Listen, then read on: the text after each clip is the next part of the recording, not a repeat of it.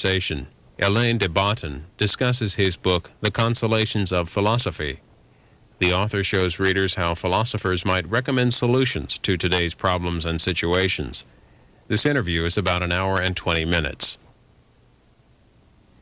Alain de Botton, the author of a new book, The Consolations of Philosophy. What do you mean by the Consolations of Philosophy? Well, it's really alluding to a project that certain philosophers have had in the history of philosophy, by no means all, and that is the idea that philosophy can, in some way, cheer you up, make you happier, console you, that there's a practical application to philosophy. It's a minority school of thought in philosophy, because most philosophers are not interested in everyday life. And yet it seemed to me that there was a tradition of certain thinkers who were concerned, and what I set out to do in my book was to throw a spotlight on their work. They're all major philosophers, but they are often neglected in academic circles. They're not the philosophers that one can study, and so it seemed important to shine a light on them. I should say up front that there are 6 philosophers you focus on, yes, in no particular order: Nietzsche, Schopenhauer, Montaigne, Socrates, Epicurus, and Seneca. Exactly. And we'll talk about each of them. But why did you pick these 6 as opposed to another 6? Sure. Partly it was because I loved reading them, so it was a kind of a personal love affair going on there. Partly also because, as I said, the definition of the project was that it should be philosophers who are concerned with everyday life, and there isn't an infinite range of philosophers. I couldn't have written an essay on Kant within the context of the Consolations of Philosophy, at least it seemed to me. So you know, I think that they came fairly easily to mind, and what's nice about all these philosophers is that they write well, and they're very much united in the idea that it's not just what you say, but how you say it that's important, so they're a pleasure to read. Are you a philosopher?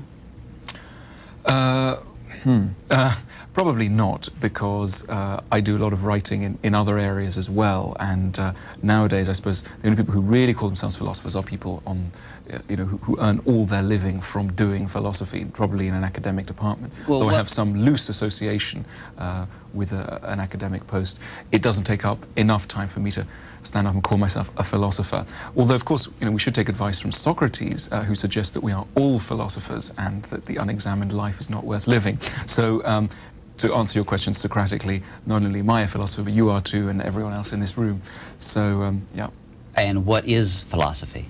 Well, I think as conceived of by someone like Socrates, it would be very loosely defined, simply a logical way of thinking. So philosophy identifies itself not so much by its subject matter as by its method, so that it's a method of approaching questions in a logical, rational way, attempting to define terms and to move smoothly from one point to another, etc., etc. So it distinguishes itself from ordinary muddled thinking, in which, you know, we don't say what we mean, and talking rather like I'm talking now. So yeah, to be a philosopher for someone like Socrates, it just means to make sense and to try and strive for coherence in what one's saying. Is that what it means for all of these 6? Because it sounds like you're saying that philosophy means clear thinking. Yes.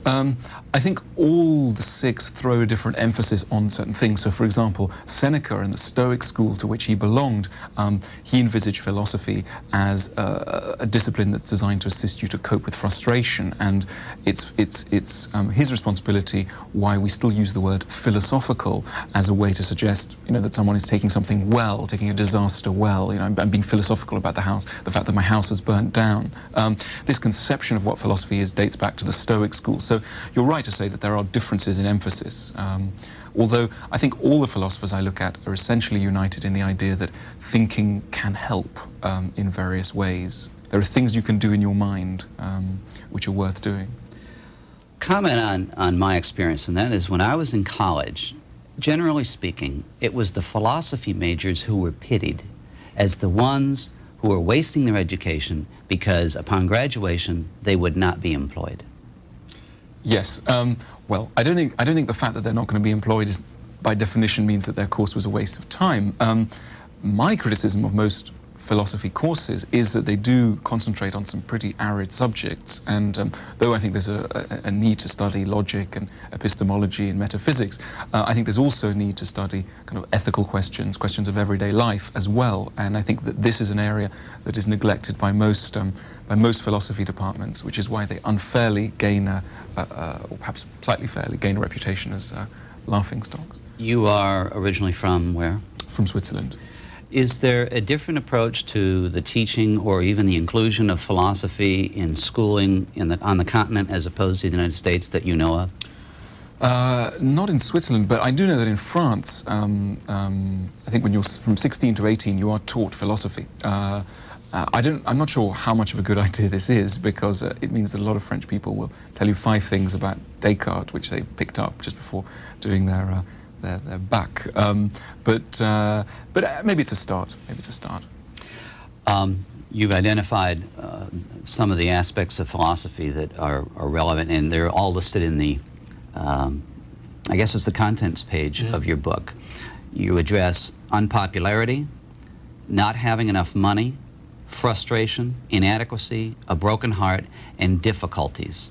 Which came first, the philosophers in your mind to address these, or these issues to address these philosophers? Well, what I wanted to do in my book was not so much write an introduction, a kind of general introduction to philosophy, because that seemed a task that hundreds of others have done quite well.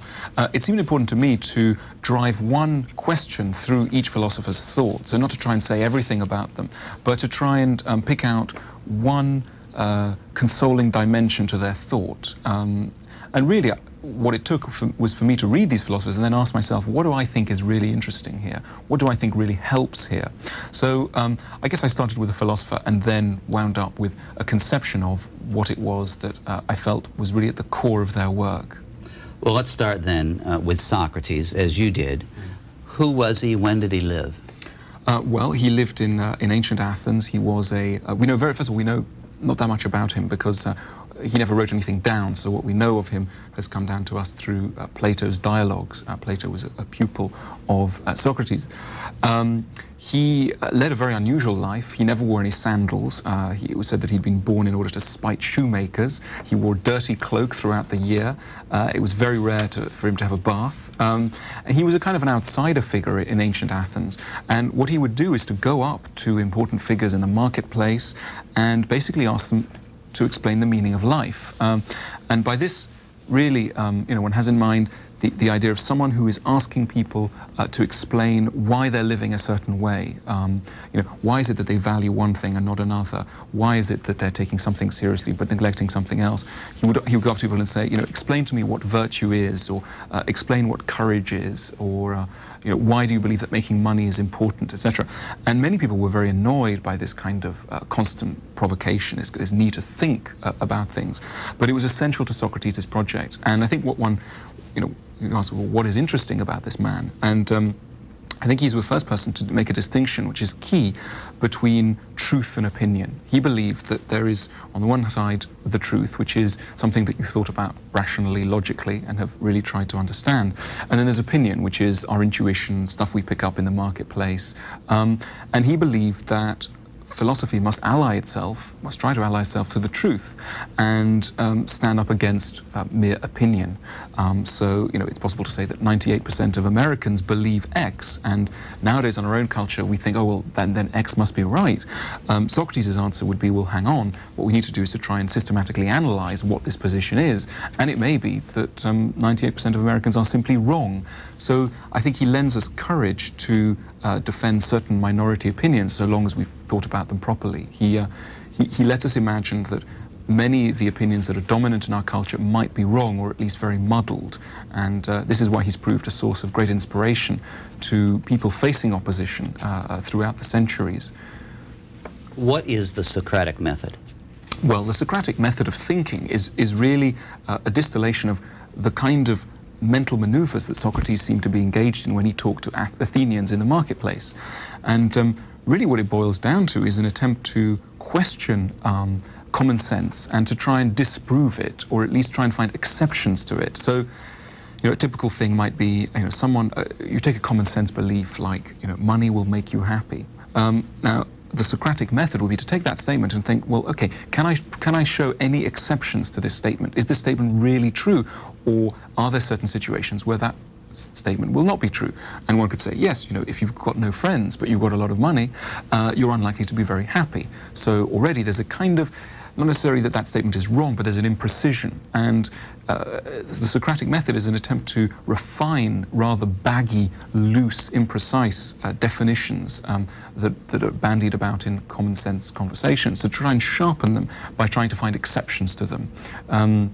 It may sound like a relatively tedious process. In a way, it's common sense, but it's common sense made explicit, and I think that's what we find at the heart of Socrates' Consolations, as recorded by Plato. You hear the phrase "the Socratic method" used most frequently in describing how law school classes are taught. Is that the Socratic method that Socrates himself used, as far as you know? I don't know about law school classes, I confess. So I don't know. How did this man make his living? He didn't really. It's unclear.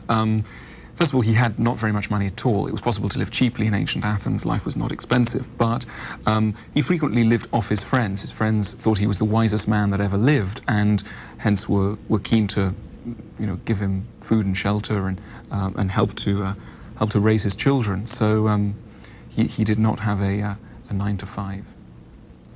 We'll talk about the city of Athens and why this. I guess he just did literally wander around town, and he talked to people. Absolutely. So why is he now a man that we're now talking about, what, 2,500 years later? Because I guess he made some very important points for the first time, and he made them very well, and what he stood up for remains very valuable to us. He's really an emblem of someone thinking independently, someone thinking against the opinions of the majority and the will of the crowd.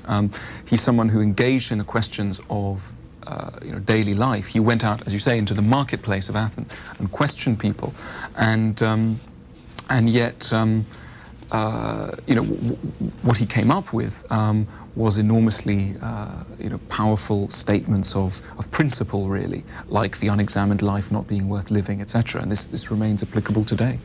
And what was his? You mentioned that Plato wrote about him, but what was the relationship between Plato and Socrates? Again, it's a little bit unclear, but basically we know that Plato was one of Socrates' pupils. He was quite a bit younger than Socrates. He's likely to have witnessed, Plato is likely to have witnessed the scene of Socrates' trial in Athens in 399 BC, and was very impressed and shocked by the fact that Athens put Socrates to death, famously ordered him to drink hemlock. Plato wanted to do justice to Socrates' legacy. Plato had been enormously impressed by Socrates' conversations and wanted to record them for posterity, which he did. Therefore, there's no book written by Socrates. There's no book, because Socrates' opposition to books is rather interesting. It's not just that he omitted to write books, it's that he believed that there's a problem with books.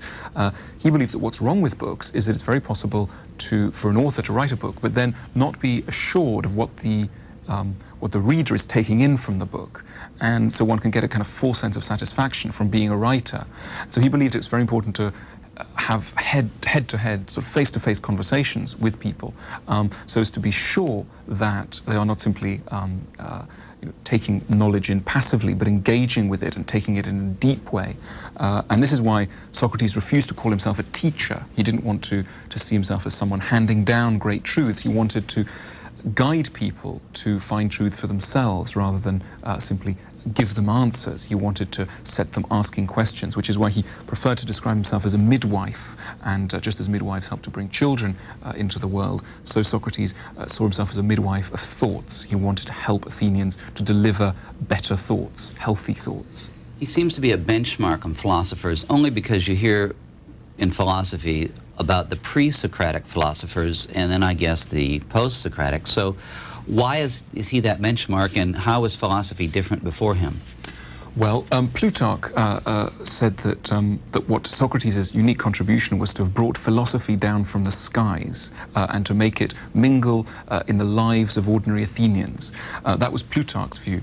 And I think that's on the whole, quite right that the pre-Socratics are not concerned with questions of everyday life. They're not concerned with questions of ethics. They are closer, I suppose, to what one would now describe as scientists. They're speculating on how the earth works, why the sun rises every morning, what air is made of, what water is composed of, etc., etc. They're concerned really with scientific questions. And then along comes Socrates and brings this kind of more scientific rigor to bear on questions of everyday life, and that is seen as his unique contribution and also his great value. If we were to run across a real Socrates today, what would he look like, where would he be, and what would he do? Well, I suppose one thing we can be sure that he'd be doing would be to get us to focus more closely on everyday assumptions. So in that sense, he might have a chat show on TV, but it would be likely to be a rather rigorous conversation in which he would be grilling his guests, not simply in a sort of uselessly combative way, just to help to drive ratings, but in a genuine search for the truth. And one can imagine his programs lasting for hours on end with no commercial breaks as he tries to lead his interlocutors to the truth. So he, yes, he might not get huge ratings, but I think we can imagine him being, I mean, he described himself as a gadfly on the, of Athens, and I think he'd be a gadfly to our own society as well, and he might do this from any number of positions. Tell the story of his death, the circumstances leading up to it, and the trial. Right. Well, he was... And as you do so, I just want to show the audience the picture from your book that depicts his death. Right, because that is, of course, a famous picture by David, which hangs in the Met in New York. Basically, what happened is that Socrates was called up for trial by a couple of three private citizens who believed that he'd been corrupting the youth of Athens, and they thought that he was an immoral influence on the young and should be tried and possibly put to death. The philosopher had made himself quite unpopular by going up to people and asking them these big questions. He'd annoyed people. One can imagine him being really quite annoying. A lot of the young people had imitated his questioning methods and had gone home and started asking their parents certain things, like, why are you living this way? Why is this important? Why not that? And generally he was seen to be a dangerous influence. Athens had lost a lot of her power in the few years before Socrates was called to trial. Athens had been the loser in the Peloponnesian War, and many people blamed this figure of Socrates, this strange man wandering barefooted around Athens, for basically depressing the young and being a malign influence. So he was called up to trial, and he was accused of all sorts of terrible things. He defended himself in rather a high-handed way. He was told that he could save his life if he stopped philosophizing, if he basically shut up. And he refused to. He said, I must carry on philosophizing. Even if this means that I will die, I must carry on. And because of this high-handed approach, the jurors voted to put him to death.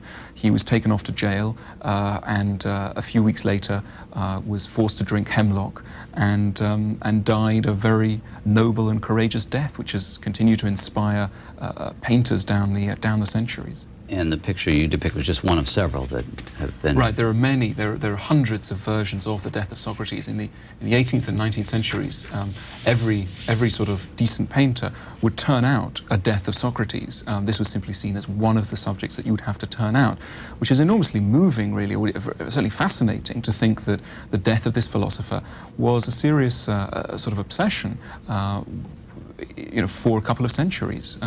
What was the fate of his accusers? Well, a few years later, we're told by Plutarch that they were lynched and that they were driven from Athens. Another story tells us they committed suicide because no one would talk to them.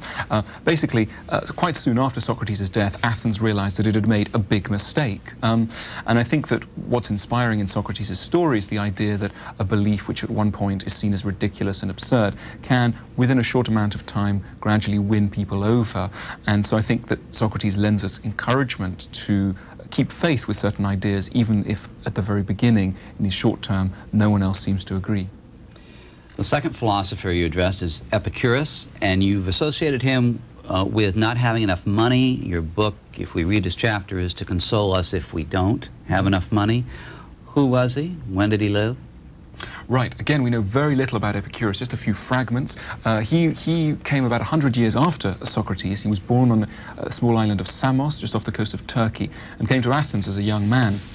what immediately distinguished Epicurus's philosophy was that he said categorically that the most important thing in life was pleasure. And people heard this, they immediately imagined, they understood what Epicurus had in mind. They imagined him leading a kind of lotus-eating lifestyle and being addicted to luxury and orgies and banquets, because he kept saying the most important thing in life is pleasure.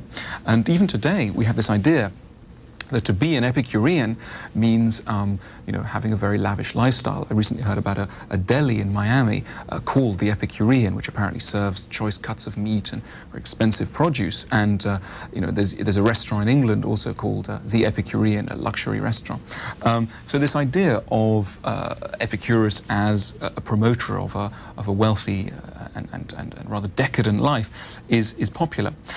It's a complete error. Epicurus did say that the most important thing in life was pleasure. However, he believed that if you analyze what truly brings pleasure, it can often be things very far removed from what we imagine pleasure to be when we're reading, you know, a glossy magazine. So he stood out against this view that pleasure is easily attained through material goods. And he came up with certain goods which he believed really are necessary for happiness. And fortunately for anyone lacking enough money... Stop there. What is the difference between pleasure and happiness? Well, Epicurus doesn't make that much of a distinction between the two. Later philosophers have. For Epicurus, these words are interchangeable, i.e. a pleasurable life will lead you to a happy life, and a happy life contains pleasure. So he doesn't draw a distinction. All right, then you were about to identify certain goods he associated with happiness. That's right. So you don't need the house, you don't need, you know, the big car, you don't need to shop at the Epicurean deli and get the best cuts of meat. What you do need, however, is some friends. He thought it was absolutely essential to have friends. He's rather touching as a philosopher in stressing just how important friends are. He took this insight not just, you know, casually or ritualistically, but he took it very seriously in that he himself set up home with a group of friends. He began what I guess could best be described as a commune. He lived with a group of friends. He said that to eat a single meal without a friend is the life of a lion or a wolf. He believed that what makes people human is their capacity for friendship, and that it's the greatest source of our joy. So he began this commune. He also believed that it was very important to be self-sufficient, to lead a self-sufficient life, because he thought that being enthralled to kind of odious superiors can be a serious source of distress. So he believed that we should kind of withdraw from the commercial world in order to set up a commune, what could best be described, I suppose, as a commune. And it's interesting that Karl Marx wrote his PhD thesis on Epicurus. So the idea of an Epicurean commune in which people are living simply but living among friends has had a long hold on, I guess, the Western imagination. The other thing that Epicurus thought was essential is to lead an analyzed life. He believed that our anxieties are on the whole disproportionate to what there really is to worry about, and that anxiety is what occurs in the mind when certain problems have not been approached rationally and calmly. So he thought that with a life in which you have friends, you're self-sufficient, and you're doing a lot of analyzing, that these are the essential ingredients of happiness, and that if you have these ingredients but you're lacking the big villa, you can never shop at the Epicurean, etc., etc., this is not going to make you unhappy. Unhappiness is too strong a word for what you might experience if you lack, you know, this kind of luxury. However, he believed that if you do have all the luxury, you have the big car, the big house, blah, blah, blah. He wouldn't have said car, obviously, but he might, you know, that's an extension. He believed that, you know, if you had all these goods and yet lacked his three goods, you could not be happy. Just to put an edge on this, freedom means basically not having a boss, not working in a hierarchy, something like that? Yes. And thought means what? That you should meditate every day? Or? That you should analyze the sources of your distress. You should analyze all pain. For example? For example, let's imagine that someone is very worried about death. This was a key Epicurean thing. We all worry a lot about death. Epicurus believed that it's very important to happiness to face death head-on at all times, at all ages, and he comes up with various arguments which he believes that if we learn to see death in a certain way, we will stop fearing it so much. He asks us to imagine, for example, that death is rather like the time before we were born, and he says, well, what was so bad about the time before we were born? We didn't feel it, we didn't know about it. He asks us to think that death is going to be the same way, so that there is nothing that we need to fear in death. And that's just one very small example of the kind of attempt to rationalize our fears that Epicurus thought was absolutely essential to happiness. I want you to analyze two graphs in your book. I have to hold it here so everybody Sure. can see, but this one is an XY axis, and it's headed relation of happiness to money for someone with friends, freedom, and so forth, the goods you have identified. Sure. And this axis, the x-axis, is level of happiness, y is amount of money spent. That's right, and what we see on the graph is that if you've got these Epicurean goods, you've got the friends, etc., what you find is that your level of happiness rises very early on in the income scale. You see that there's not that much money that you need before your level of happiness shoots way up.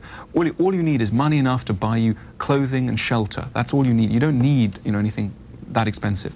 And then Epicurus thought that however much money you have, you don't get more happy. A flat line. A flat line. So you shoot up quite quickly. So over here I'm a billionaire. You're a billionaire, and you're no happier than if you've got Than if I'm a thousandaire. Exactly. All right. Exactly. The next chart is the relevant one, related one. So the billionaire. Yes. The unhappy billionaire. The heading is relation of happiness to money for someone without friends, freedom, and so forth. And what we see is that, again, the graph shoots up a little bit when you're able to buy the basics, but thereafter, however much money you have, your graph of happiness stays relatively low, so that the billionaire is not getting much happiness because he's sitting alone in his big villa with no friends.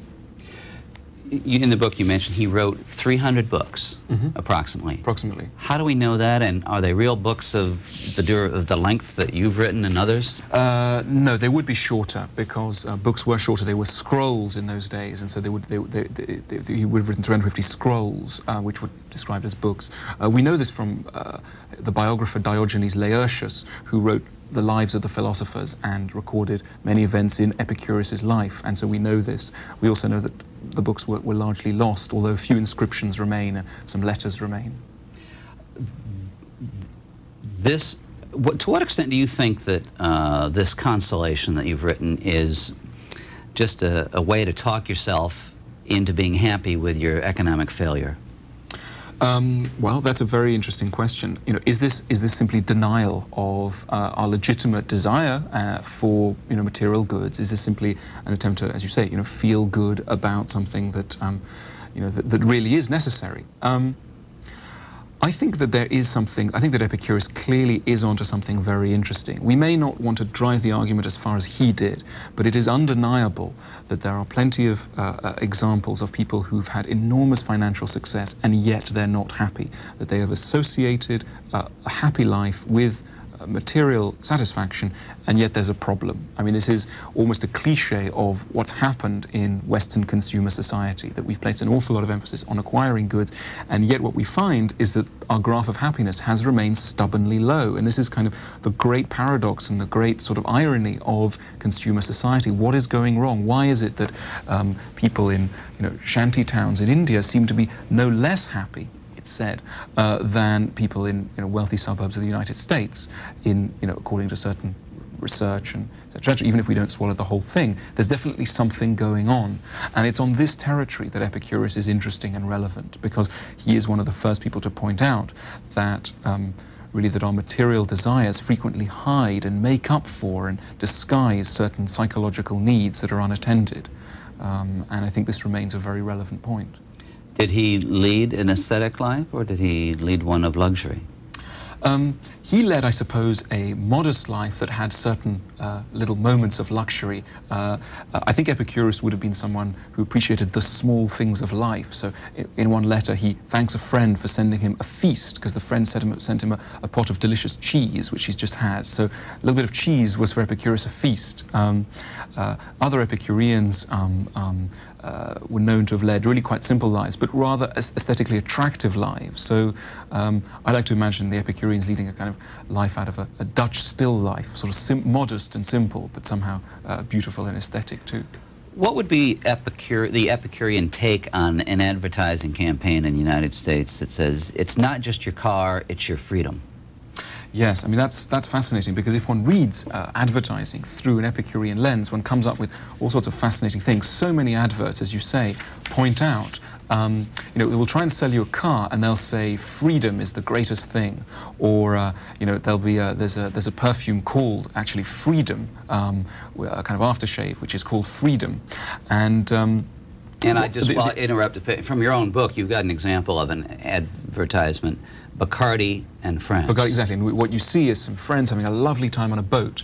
Now, the Epicurean analysis of that advert is quite simple. What you see in that advert is the way that something that we really need, i.e. friendship, is being co-opted into selling us something that we don't really, so that we'll end up thinking that there is something about Bacardi that is great and is going to make us happy, because we've essentially been lured to Bacardi by an unconscious recognition that what we need is friendship. The danger is that we'll end up with a crate of Bacardi in our living room feeling quite unhappy and friendless, so we must take care. The third philosopher you mentioned is Seneca. You associate him with frustration and his thinkings as a consolation for frustration. Who was he? Where did he live? Okay, an ancient Roman statesman, lived in the time of the emperors Caligula and Nero, and it was a time when the Roman Empire was extremely mighty, but also where life in ancient Rome was very unstable, so that one could suddenly make a lot of money but lose it all of a sudden if one fell out of favor. The Roman Empire was also racked by many natural disasters. Sudden fires destroyed the city of Lyon. Mount Vesuvius exploded. Pompeii was destroyed. There were earthquakes in Calabria and Liguria. And what Seneca built his philosophy around was attempting to suggest that we had to be prepared for disaster, and by being prepared would be better able to withstand it. So his philosophy is about literally teaching us to be philosophical about things that go wrong and to be more prepared. Seneca, rather like Socrates, came to an unfortunate end. He was ordered to commit suicide by the Emperor Nero, and rather like Socrates, the scene of his death, the scene of his calmly taking death, has continued to inspire painters, and David, a few years before he painted Socrates meeting his death, painted a canvas of Seneca meeting his death. And we see it here, and there are others. But you earlier said that Seneca was a Stoic. That's right. Where did that word come from, and what is a Stoic? Well, a Stoic was a school of philosophy founded by a man called Zeno. Zeno had started philosophizing in the Stoa in Athens. Stoa was literally a kind of covered marketplace, market area, and he was teaching his pupils there. And so people described Zeno and his followers as Stoics. And but what soon distinguished the Stoics was this idea that what it was very important to do was to moderate your responses to disaster and be prepared for disaster. And that's why we still today have this image of what it is to take something stoically. And how do you take something stoically? Well, one view is that you take it with a stiff upper lip. That's rather pejorative. But the other view is simply that you take it with equanimity. You talked about frustration. So the right. consolation, if we learn about Seneca, is what in dealing with frustration? Right. Well, what Seneca looks at is a number of areas in which people react badly to frustration, and he tries to suggest better ways to cope with frustration, and tries to analyze why we're frustrated. So in one book he considers the subject of anger, why it is that people feel angry. And Seneca believes that if you scratch the surface of any angry person, you'll find a tremendous optimist. So the person who gets angry when they lose their keys in the morning is basically betraying a rather touching but rather naive view of a world in which keys simply don't get lost. The person who shouts when there's a traffic jam is betraying an implicit faith in a world in which cars don't get clogged up in roads. So what Seneca thought it was essential to do is to redraw our map of reality so as to take into account many of the things that do frustrate us, so that they'll shock us less when they occur. To this end, he counseled us to perform what he called a premeditation every morning. That is a meditation on all the kinds of things that could go wrong in the day ahead. He told us to, at one point rather humorously, that we should swallow a toad every morning so as to not see anything more disgusting in the day ahead. We would be well prepared. And generally his view is the more prepared we are for what might go wrong, be it lost keys or indeed a traffic jam, the better we'll be able to respond when that disaster occurs. So it's a kind of, it's a philosophy of disappointing yourself rather than letting the world do so, but disappointing yourself in a measured way and in a way that you're in control of, rather than letting life slap you in the face suddenly, and hence provoke bitterness and rage. I want to read a little piece of the premeditatio, the Latin of the premeditation. that you excerpt for your book. The wise will start each day with the thought, fortune gives us nothing which we can really own. Nothing, whether public or private, is stable. The destinies of men, no less than those of cities, are in a whirl. Whatever structure has been reared by a long sequence of years at the cost of great toil through the kindness of the gods is scattered and dispersed in a single day. No, he who has said, a day has granted too long a postponement to swift misfortune, an hour, an instant of time suffices for the overflow of empires. So we're supposed to recite something like this every day. That's the kind of flavor of Seneca's own thoughts, yeah. It sounds like a real downer. It is, well, it is a downer, but I think, you know, Seneca believed that it vitally prepares you. And I think one, you know, it could sound extreme like that. I mean, Seneca says at one point, you know, to mortals have you given birth, and you know, mortal have you been born, so that you should expect everything and reckon on everything. And this might sound quite extreme, but I mean, you know, there are more common sense examples of this. I mean, whenever one approaches an airport, whenever I approach an airport anyway, I go through a little Senecan premeditation, which is, you know, perhaps I'm about to head for some terrible disaster. A, the plane may crash, but even less catastrophically, there may be the most terrible delay. And that helps me to keep calm, because indeed often one is struck by sudden disasters at airports. And if so long as one's slightly prepared for this, I mean, if one approaches an airport and thinks, I will get to, you know, Washington, D.C. on time, I will be at my gate precisely when, you know, the travel agent told me I would be, one's likely to be really in a rage or feel very bitter about the fact that one's constantly slightly delayed. And so it's simply by preparing yourself for the kind of necessary imperfectibility of existence that you help to avoid some of the frustrations. You mentioned his use of hyperbole in his writings. What was that about? Well, I mean, he's prone to all sorts of exclamations. I don't know if I can give you an example of the kind of rather florid passages. He tells us, he talks about the figure of fortune determining our life, and he says, whenever anyone falls at your side or behind you, cry out, fortune, you will not deceive me. You will not fall upon me confident and heedless. I know what you're planning. It's true that you struck someone else, but you aimed at me. So he's kind of, you know, it's almost like theatre, and indeed Seneca wrote plays, very good plays too. And one can get the sense that that Seneca is concerned to convey his philosophy in very dramatic, theatrical, literary terms. He believes that it's not just, you know, he can't just make a point rationally. He has to use rhetoric, and he has to use all the powers of art to bring home his message. And I think that's a very interesting view of what philosophers should do. Is that in contrast to some of the other philosophers you've mentioned? Not the philosophers that I look at, but it's certainly in contrast to modern-day philosophers who have a view that, you know, you can write more or less as though you're writing a kind of manual for a car when you're writing a book of philosophy, because so long as the thought is nice, doesn't matter how you say it. Seneca had a much more, I think, realistic picture of the way our minds work, which is that if you give someone a lively image, if you try and help them with the use of metaphor and language, you're very much going to help them to understand an argument and to let that argument continue to be a living presence in their mind. Well, tell the story of the politics of Rome at the time and how he got caught up in it. Well, Seneca did come to some sticky moments. He was accused by the Empress Messalina of having had an affair with the sister of Caligula, the ex-emperor, the last emperor. This is in the reign of Augustus. And anyway, this was a very serious charge. Basically, he got caught up in a desire by one faction at court to do down another, and so much so that he was exiled to the island of Corsica very suddenly. All of a sudden, he was stripped of all his worldly goods and was forced onto this island. And you know, what's interesting is just how philosophically he managed to take it, because he had premeditated on this kind of thing. And I think one has to imagine the atmosphere of ancient Rome, perhaps a little bit like modern-day America in terms of the stock market, that one day you could be very rich, but the next day you literally could lose everything. The ground is unstable beneath your feet.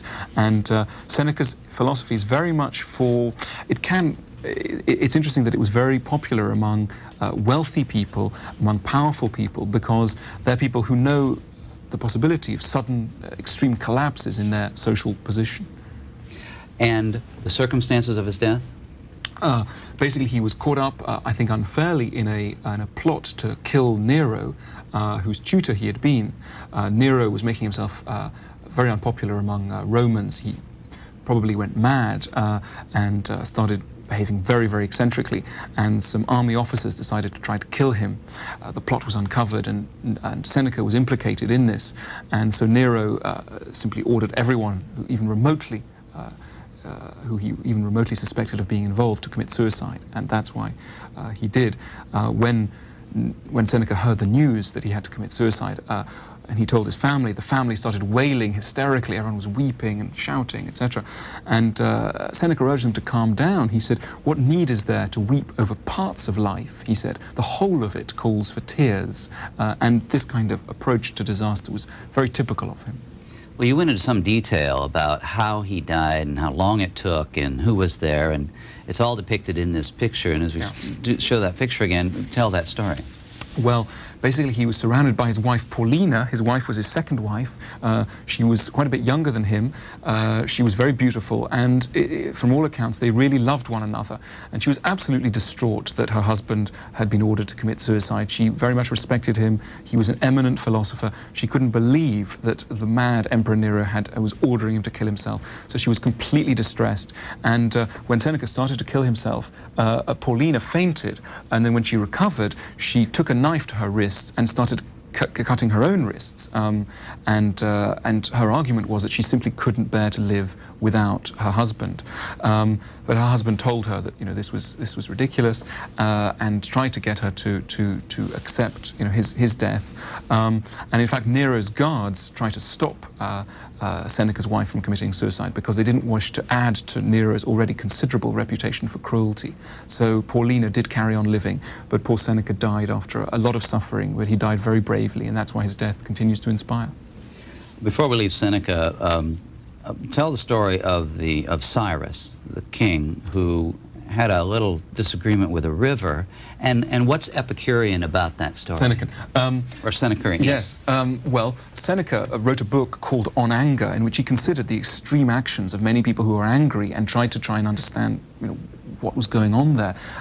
One of his favorite examples was the example of Cyrus, the king of Persia, who a few hundred years before Seneca was writing, had decided to invade the Babylonian lands and had raised a huge army from Persia to try and conquer these lands. But when he came across a river that was dividing one half of his territory from the other, he came across this very powerful river which he tried to cross. He was advised by his advisors not to cross the river because it was very perilous at that time of year. It was foaming and dangerous because of the winter rains. But Cyrus was a very omnipotent man. He thought that nothing should defy his authority. So he said, "I will cross this, and what's more, I will cross it on my favorite white horse." He had a white horse which he loved. So he started crossing, and the white horse was taken away by the current instantly, as the advisors had predicted, and swept downstream to his death. Cyrus was absolutely furious with the river for frustrating his intentions, and he decided that the river had done this on purpose, and so he was going to hurt the river for killing his horse. So he ordered his entire army to stop their expedition to Babylon and divert the river, cut it up into 360 tiny channels, so as to make it so weak that a woman could walk across it, he said, without raising her skirts. So he wanted to kill the river for punishing, he wanted to punish the river for killing his horse. And this was an example of the kind of mad behavior that can seize angry people. And what Seneca thought that Cyrus was suffering from was a sense of persecution, a sense of being mocked and ridiculed, and that he believed that this is the kind of thing that leads people to feel very brittle whenever something goes wrong, and that kind of paranoia to suspect that even a river is plotting against you. He thought that basically Cyrus was not a friend to himself, he said, and he believed it was very important to be a friend to oneself if one didn't want to let one's anger get away. Next on the list is a Frenchman, Michael de Montaigne. He's on the list because he addressed, in your mind, our feelings or concerns about inadequacy. Who was he? Where did he live and when? Okay, he's a 16th century statesman, not statesman. Well, he was mayor of Bordeaux for 2 terms, but basically he was more of a private citizen. He lived in the 16th century near Bordeaux in a wonderful castle. And what's interesting about him is that he was very modest about what it is to be a good human being. Ancient philosophers had kind of suggested that a wise life was quite a heroic thing. And Montaigne wanted to bring us down to earth and create a more realistic picture of what human beings are like. He believed that frequently our picture of what it is to be human is simply too exalted. To give you some more sort of concrete examples, he believes that we're simply not frank enough often about the role of the body in our lives. He asks us to imagine what Plato could have done if he'd been struck by a need to fart at a symposium, and his answer is not very much. That the need to fart is something that even in a great wise man like Plato can completely overpower us. As he put it at another point in his essays, kings and philosophers shit, and so do ladies. And he also said that even when we're sitting on the highest throne, we're seated still upon our asses. And he spoke in this very sort of pungent and frank way in order to try and bring home these simple but I think very wise and important truths. Why do we even know about him? We know about him from a wonderful book which he wrote entitled The Essays, and in this book he undertook a very curious project, which was basically to write about himself, to write down his own philosophy of life as it had emerged from his reading and also from his own experience. Very few people had ever been so personal in a book as Montaigne, but Montaigne thought that all of us speak, as it were, from our own bodily selves and from our own experience, and so we mustn't, when we write books, pretend that we're writing from a sort of abstract position. This is why Montaigne's book is filled with rather amusing and rather touching sort of homey details about him. He tells us when he likes to go to the bathroom, what he likes to eat, his relationship to certain fruits, the fact that he used to like melon but now no longer likes melon, that he likes to brush his teeth a lot. All these kind of details are intertwined in discussions about, you know, the great philosophers and history and religion, and really what he's trying to do is to show the interconnection between the high and the low, I suppose. And he's a wonderful guide to reconciling ourselves to, as it were, the extremes of human life, the ridiculous and the sublime. How does he compare himself with the other philosophers that preceded him? Well, he takes a lot from the philosophers that preceded him. He, for example, was a great admirer of Seneca. He believed that Seneca was very much to his taste, and he read him constantly. He read Epicurus a lot. He loved Socrates. But where he distinguishes himself is his note of skepticism about our powers of mind. He's not as optimistic about someone. He's not as optimistic as someone like Seneca. He's aware of just how much we can't control. He wants to let the farts have their say, as it were. What was the reception of these essays when they were published? Were they published during his lifetime? They were published towards the end of his life, and very early on he was recognized as having done something very special, and he's remained a figure who almost exemplifies what it is to be a great French writer. I think he's particularly French in his fusion of emotion and reason, in his mixture of the everyday and the more exalted. He's almost where he lived is a wonderful combination of the North and the South in all the extremes of temperament, the more rational North, the more sensual South. Bordeaux is situated between the North and the South, has the climate both of the North and the South, a very temperate climate, and all of these things I think influenced Montaigne. He may be French, but he wasn't entirely positive about the French. You've got a chapter on cultural inadequacy where the French, his countrymen, don't come off so well. What's that about? Well, like all great Frenchmen, he hated France. All great Frenchmen hate France. Flaubert, Proust, they all rant against France. Stendhal, and yet, you know, there's a lot of affection nevertheless. But what he hated about France is, I think, what a lot of people find troublesome about France, which is its chauvinism, the pride that a lot of French people have in their own manners and morals, their belief that they do everything better than anyone else. This enraged Montaigne, and Montaigne did a lot of traveling and believed that traveling is very vital to anyone's education because it helps to release you from a feeling that your own customs are central to the universe. And Montaigne was writing at a time when South America had just been discovered, and the customs of the natives of the Americas were coming in for a lot of ridicule. They were described as savages, as children, as mere animals, and were being slaughtered in their thousands and millions indeed by the Spanish colonists. Montaigne was a very early defender of the intelligence and humanity and integrity of the natives of the Americas, and really took the side of the Indians against the Europeans. And you know, this was typical of his immense broad-mindedness towards what is new and what is different, and really set him apart from his contemporaries. How would his essays of that day compare to memoir today? Well, I think what's interesting about Montaigne is that he's not simply a memoirist in the sense he's not simply telling us his life just for the sake of it. He's a psychologist as well, and a philosopher and a historian. He wraps big thoughts in the middle of anecdotes about himself. He uses himself really as a springboard to greater thoughts. He's not simply interested in telling us about himself for the sake of it, and there's a note slightly of narcissism in a lot of memoirs written today.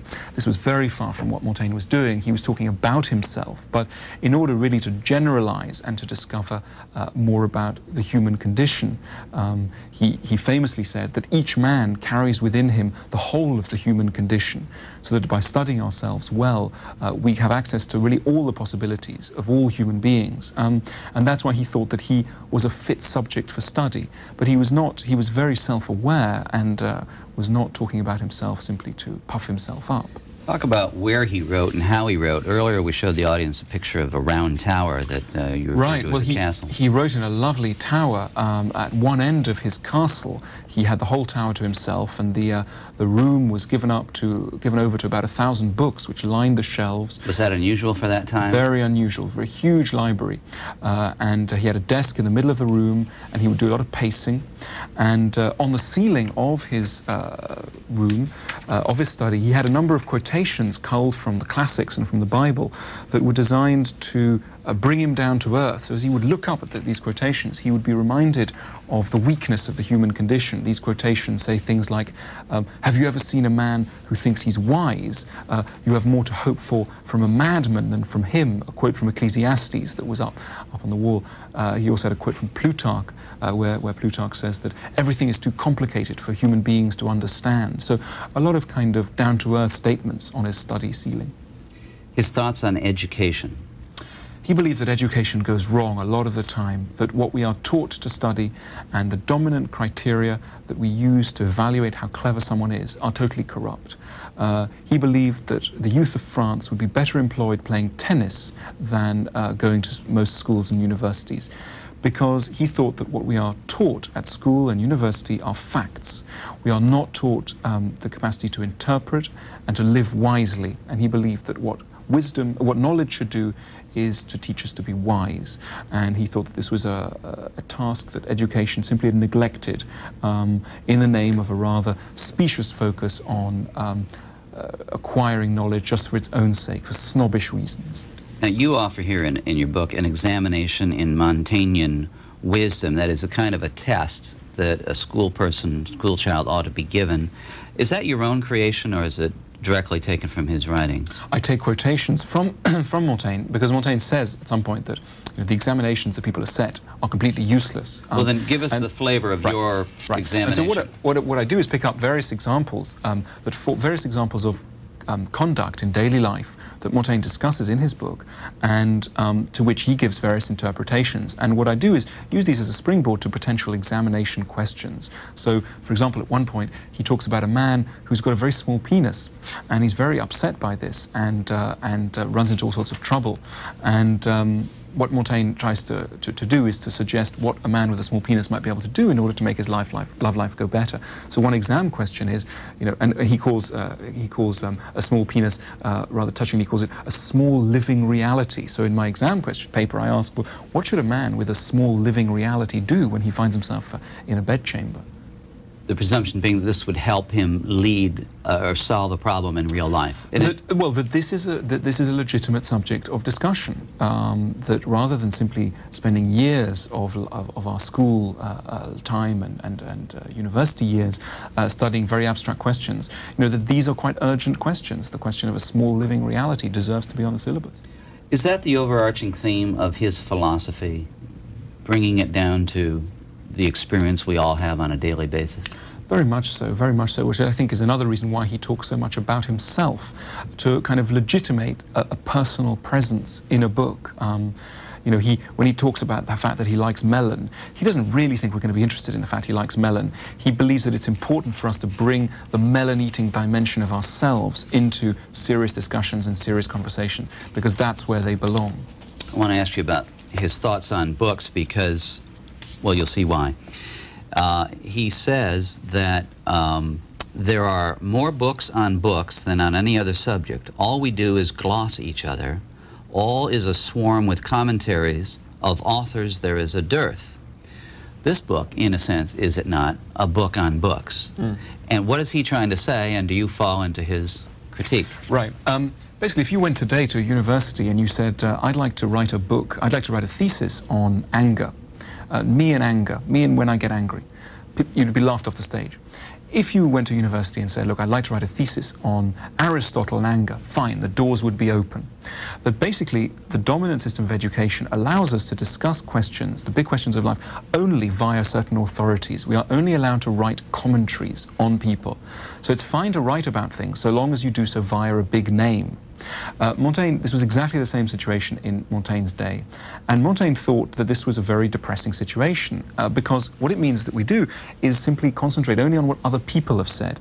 We don't analyze ourselves. We always reaching it up to the shelf and going, well, what did Aristotle think? What did, you know, so-and-so think? And so what he wants us to do is to move from the position of being commentators, i.e. studying other people, to the position of being authors, i.e. people who study themselves, as well, of course, as other people, but also themselves, and use their own experiences to come to truths, use themselves as a sounding board. I make this point in my book in a rather ironic way, because as you say, what I'm doing is writing a work of commentary. Although I suppose what I'm trying to do, this comes at the end of my chapter on Montaigne, is to kind of both free myself and the reader, just say, you know, I'm saying I'm writing a commentary now, but, you know, let's move on.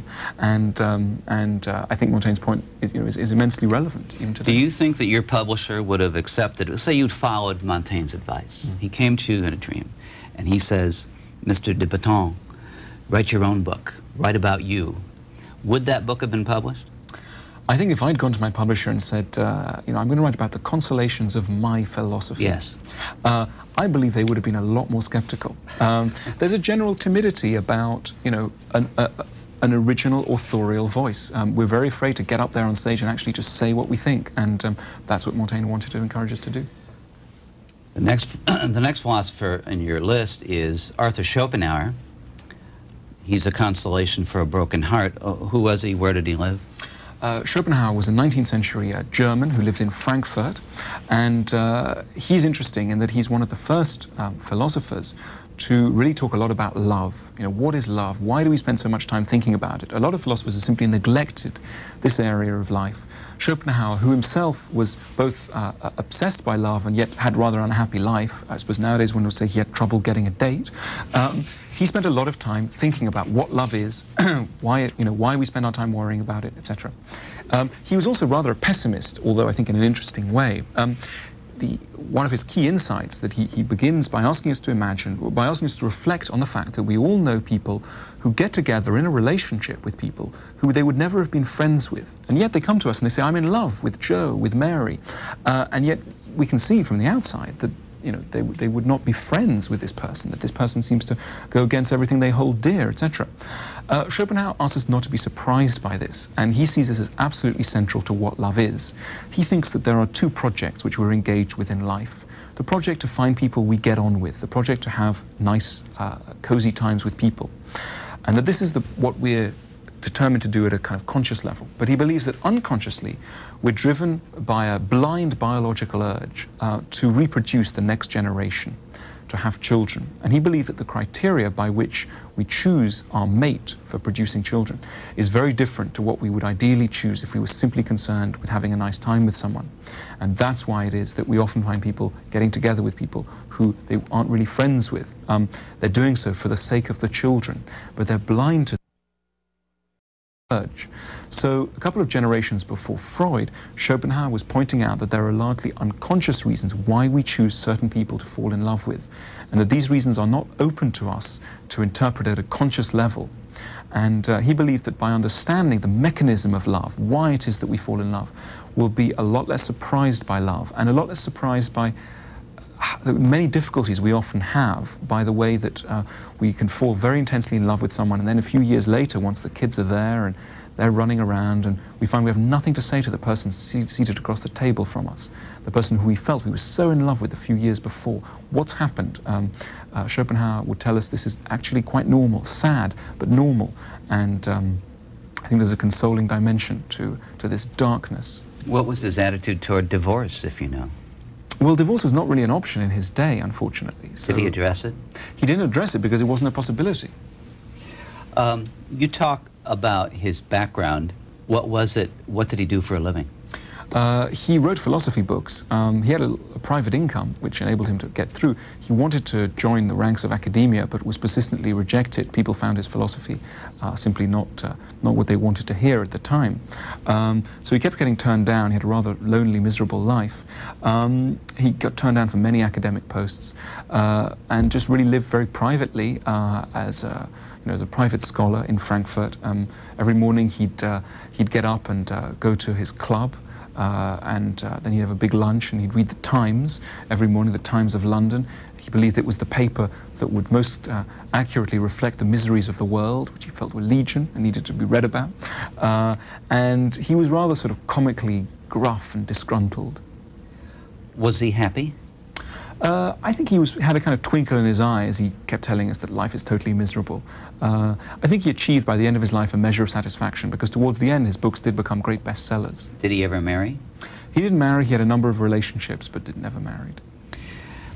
In your book you cite that in 1818 he finishes The World as Will and Representation, which he knows to be a masterpiece.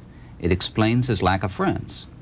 And you quote him, "A man of genius can hardly be sociable, for what dialogues could indeed be so intelligent and entertaining as his own monologues?" That's right. It's typical of his kind of dark, bitter thoughts. I mean, he's saying this with a slight twist of humor. But do his purported friends take it as such? I'm not sure. We don't know. We don't know. But I think we have to see him as a man facing huge opposition to his ideas which are clearly very wise, but in his own day met with opposition. And I think his book sold 230 copies when it came out, and he needed some consolation for that. And even then, that's not very many books. That's not very many. This idea of him being successful later in life, what is it that put him over the top, so to speak, in terms of his name and rank as a philosopher? Well, he wrote a wonderful book, which sadly is out of print, called Parerga and Paralipomena. Not exactly a best-selling sort of title. Nevertheless, this became a bestseller. It was filled with wonderful considerations on topics of daily life. What does it mean? It means, Parerga, I think it's assorted thoughts and observations, is what it means. And in this book are thoughts on what to do about money, fame, women, love, death, suicide, kind of topics of everyday life and death were addressed, and hit a huge chord in the German public, and he became a big bestseller. Was taken up particularly by writers and artists who relished him. Philosophers have always been a little bit suspicious of him, but he's always met with great approval among people of literary tastes. I'm still not sure I understand what it is we take away from Arthur Schopenhauer, what his philosophy is that would provide consolation in the case of losing in love. Let me give you a quote which may help to give you the kind of the flavor of what the sort of consolation. I mean, let's see if you find this consoling. You might not do. I find it oddly consoling when he tells us that there is only one inborn error, and that is the notion that we exist in order to be happy. So long as we persist in this foolish inborn error, the world will seem to us full of contradictions. So much would be gained if, through timely advice and instruction, all young people could have eradicated from their minds the erroneous notion that the world has a great deal to offer them. So classes in disappointment is what Schopenhauer thought we needed. I read that and I think this is quite fun. I think that there are, very much we live in a culture where you think that in order to cheer someone up, what you need to tell them is, life is beautiful, life is great, etc. Schopenhauer more wisely recognizes that sometimes what we really need to hear is not life is great, but this is really terrible. Life does seem a bit of a veil of tears, and we can sometimes come away from a dark thinker like Arthur Schopenhauer weirdly cheered in a way that we wouldn't be from reading, Chicken Soup for the Soul. Well, let's analyze that. I understand that you might say, you know, things are pretty bad. So how, and you should accept that, how does that make the receiver feel better? Basically, because often what happens when we feel unhappy is we feel uniquely cursed. We feel that we are unhappy, but the world is beautiful. So this is why people tend to commit suicide at Christmas more than at other times. Why do they commit suicide at Christmas? Because the dominant view of Christmas is everyone's having a good time. And so if you're not having a good time, you think there's really something wrong with me.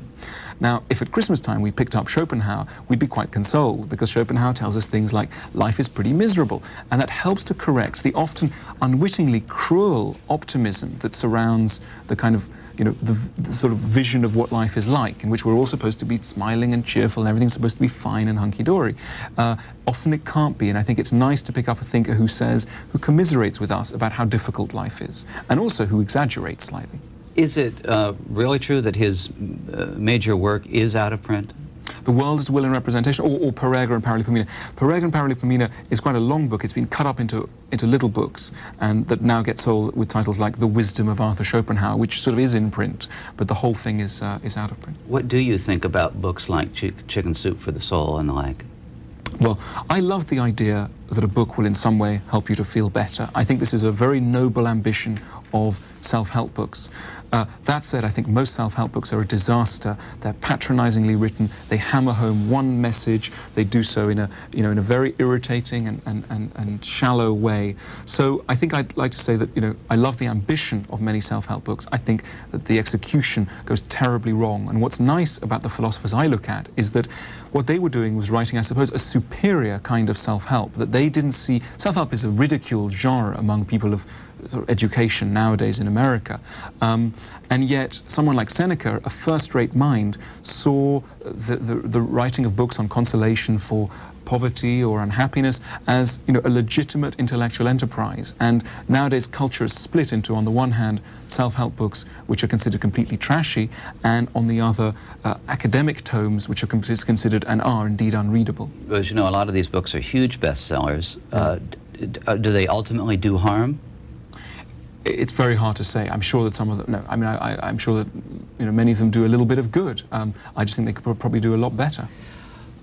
Our next philosopher in your book, as a consolation for difficulties, is Friedrich Nietzsche. Again, who is he? Where is he from? Okay, he's from Germany as well, also late 19th century. What's interesting about him is that he reads a lot of the ancient philosophers and even Schopenhauer, and takes objection to one idea in them, the idea that in order to be happy, that the good life is somehow a pain-free life. Aristotle had famously stated that the wise man enjoys a pain-free life. Nietzsche read this and thought it was ridiculous, that he believed that the greatest lives always have a great deal of pain in them, and that if we persist in thinking that there is something wrong with suffering, we'll also cut ourselves off from the chances of fulfillment, and that it's a measure of any good life that it will enjoy, or rather endure, a great deal of pain. So what he wants us to do is to feel sort of more relaxed about the fact that things are difficult. He wants to prepare us for the legitimacy of pain. What if fulfillment comes without pain? Did he accept that as a possibility? Absolutely, absolutely. You know, that's terrific. So pain is not a requirement for fulfillment? Pain is not a requirement. It's just that very often I think we have a kind of pain-free view of fulfillment. I know many people, for example, just to take my own line of work, who write books, who try and write books, and they say, you know, they call me up and they go, well, you know, I tried writing a book, I've written the first chapter, but it's, you know, it's so difficult, I think there's something wrong with it, etc. Nietzsche says at some point, let me give you, anyone out there who's thinking of writing a novel, here's some thoughts of what Nietzsche says about how hard you should try to be a novelist, because he thinks pain is normal when you're writing a novel. It's not that the novel is bad, it's that pain is normal. He says the recipe for becoming a good novelist is easy to give, but to carry it out presupposes qualities one's accustomed to overlook when one says simply, I just don't have enough talent. One has to make 100 or so sketches for novels, none longer than 2 pages, but of such distinctness that every word in them is necessary. One should write down anecdotes every day until one has learned how to give them the most pregnant and effective form. He gives us all a list of all the things we should do. one should continue in this many-sided exercises for 10 years at least. What is then created in the workshop will be fit to go out into the world. So the philosophy amounted to a kind of curious mixture of optimism and pessimism. Optimism in that all of us can write great books. Pessimism in that it might take 10 years, but that's normal. I want to go back to the photograph of him because you comment on his physical appearance. How did it affect his philosophy and his life? He had a very large moustache, a huge moustache. He believed that when people saw his moustache, they would believe that he was an angry, military kind of man. In fact, so this was a purposeful choice? No, he was simply fond of having a nice big moustache, but he was aware of how easily people would judge him, and he was, you know, made rather unhappy by this. But he also had a very unhappy love life, tried to pick up various girls, including Lou Andrea Salome, a great beauty of her day, who lots of men were in love with. And she eventually had an affair with Rilke, and Freud was rather taken by her as well. Anyway, he wanted to take up with Lou, but was rejected, poor man. He is the one who came up with the concept of the Superman. What does that mean in terms of his philosophy? Really, he sees that there are many kinds of lives that are possible, and he believes in a hierarchy of lives. He believes that there are people enjoying more of life than others. He believes in the special existence of a kind of class of people, supermen. And this is received rather a kind of comic tone, literally comic, because of the comic character of Superman. So he wasn't, and also it's been associated with a kind of Nazi philosophy. We see a picture of Nietzsche greeting Elizabeth Nietzsche, Hitler greeting. That's Nietzsche's mother. No, that's Nietzsche's sister. Sister, I'm sorry. In old age, she met Hitler. Hitler was very taken by Nietzsche's philosophy. Basically, there's a lot of misunderstanding of what Nietzsche's philosophy was about. It had a rather heroic tone, which attracted the Nazis. In fact, Nietzsche was totally, he hated German nationalism, he hated anti-Semitism, but he was simply misappropriated by the Nazis. What was key to his idea of the Superman was that there are some lives that are better than others. He didn't have in mind this kind of cartoon character who flies through the air. He believed that someone like Goethe was a Superman. Someone like Stendhal, someone like Montaigne was a Superman. That is, someone who had, as in his words, explored all their possibilities. Someone who had explored their sensual selves, their intellectual selves, their worldly selves, their intellectual selves. Someone who really had feasted from life. He also was aware that all these noble and eminent men had suffered a great deal, and he believed that there is a necessary connection between having such a life and suffering, that you simply cannot enjoy what these men enjoyed and be too squeamish, because such lives will require pain. Did he believe that any person could become a Superman? No. He believed that, well, as I think I said with the same example with the novel, it's a mixture of optimism and pessimism.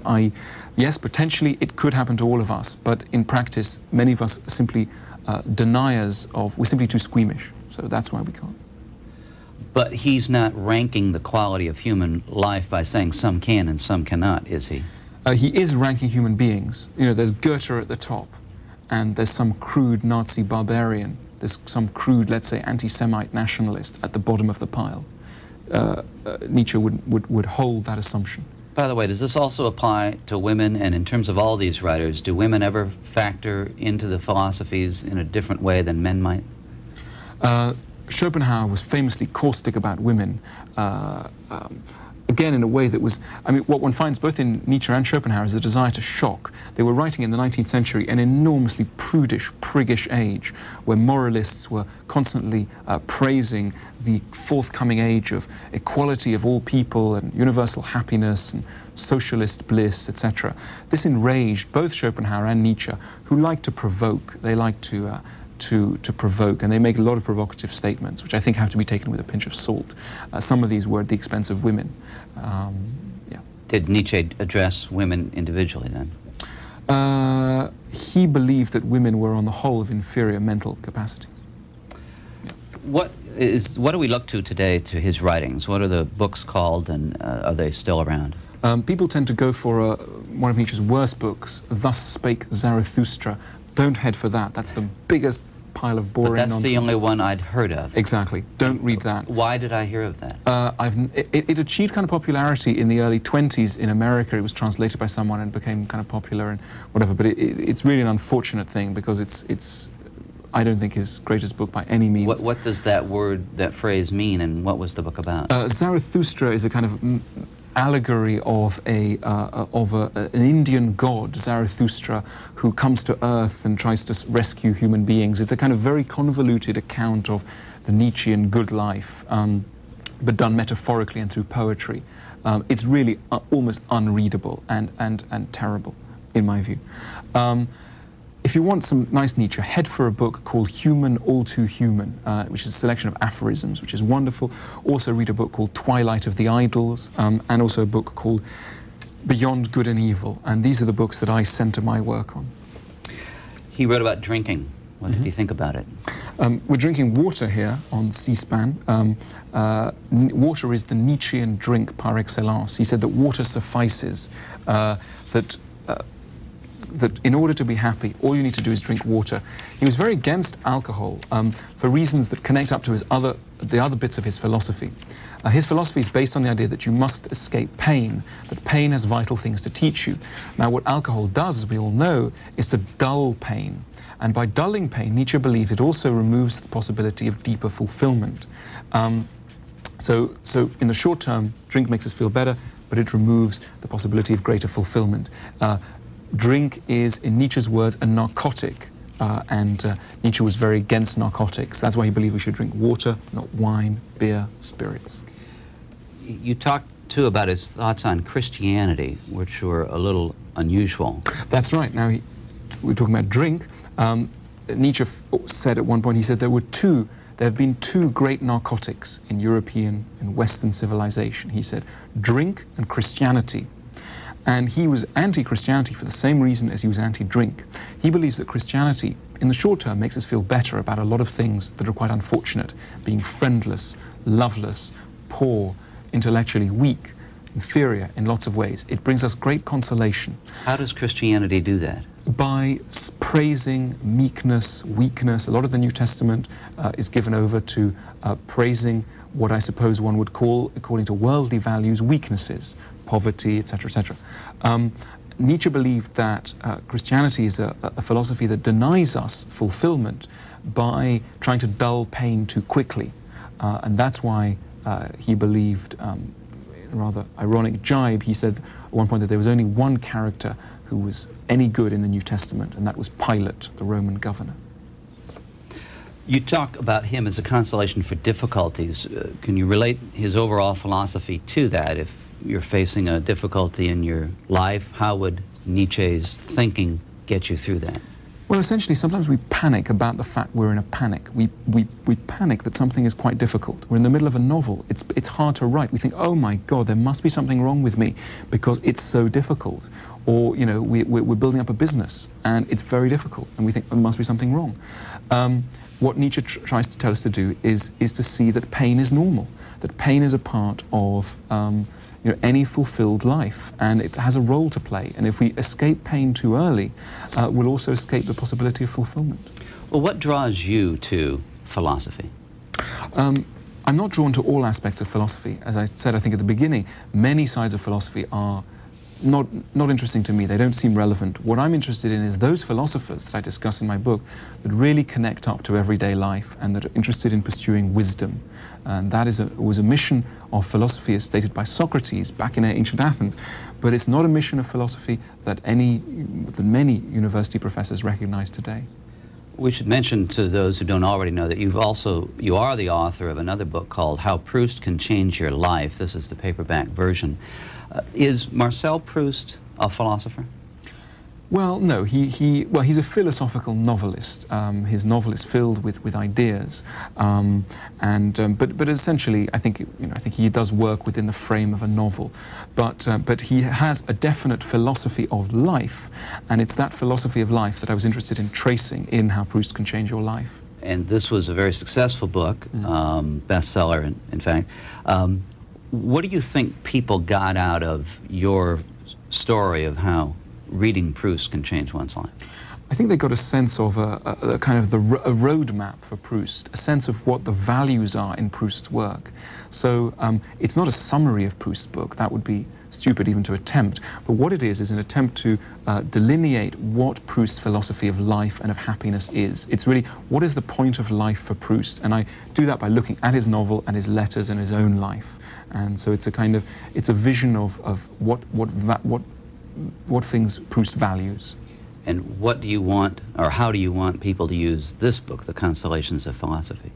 I think to see just how much the philosophers, the 6 philosophers I look at, have to say to us that is relevant to today, and to see that philosophy is not necessarily always the dry, turgid subject which many of us have experienced either at first hand or by loose acquaintance, that there are certain philosophers who really speak from the heart to us today. But not all of them are consolations necessarily, and I just name a bunch that aren't on your list. Plato, Aristotle, Descartes, Russell. They're not on your list for some reason. They don't fall into a category. And what is that category? Well, I mean, there are so many people missing from my book because I'm only looking at 6 people. So, you know, I often get asked, there's no one here from the 20th century. What have you got against the 20th century? What do you have against the 20th century? And I say nothing. What have I got against the 14th century? There's no one there either. And the 11th century, no one. 10th century. So it's really, it's 6 essays on 6 key philosophers. It's not a comprehensive study of all of philosophy. You know, if you're looking for a general kind of cozy introduction to philosophy, this is not it. This is really a quite, you know, it's a personal study of 6 philosophers who I believe really matter. And your next book? It's at that early stage, so rather like pregnancy, it's wise not to talk about it too soon. In that case, we'll conclude our discussions of The Consolations of Philosophy by Alain de Botton. Thank you very much for being here. Thanks very much. Alain de Botton is the author of several books, including On Love and How Proust Can Change Your Life. He's the director of the Graduate Philosophy Program at London University in England. His new book, The Consolations of Philosophy, is published by Pantheon Books.